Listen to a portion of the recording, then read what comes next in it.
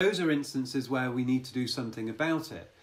But the issue on the front of the car is when you've only got a few millimetres of travel, there isn't much you can do. And as you say, a road car like the AMG GT has good ride. Well, that's because it's actually got quite a lot of suspension travel compared to a Formula One car. However, the rear, we do have some motion to play with. You often set the rear up relatively high as you leave the garage. When you're end of straight, it's relatively low. We do that because you can lose a bit of drag.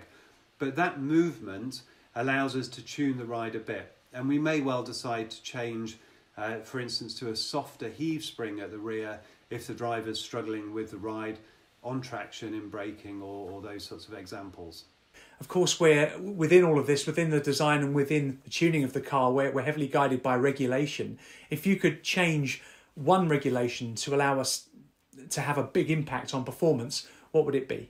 One of the biggest ones that you could do with Formula One cars would be four-wheel drive. Maybe you have electric motors in the front wheels.